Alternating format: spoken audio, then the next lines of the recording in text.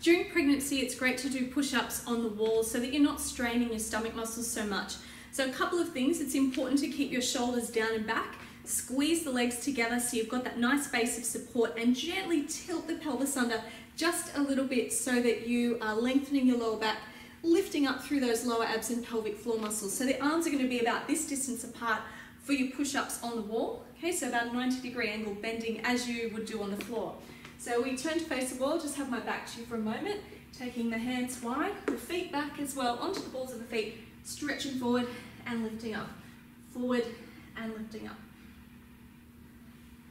Okay, so that's what you can do about, say, 10 reps or even up to more reps if you've got the fitness to do that. And the second variation is to work the back of our arms a little bit more, your triceps, where we bring the hands in narrow. So the hands are about shoulder distance, the elbows come inwards for these ones instead of outwards. Okay, so it does target that part of the arm that we all want to work. So bring your hands in front of your shoulders, feet together again, lifting up onto the balls of the feet and pressing forward and up. Forward, keep our shoulder blades together. So you're really getting that nice movement going inwards to work this part of your arm.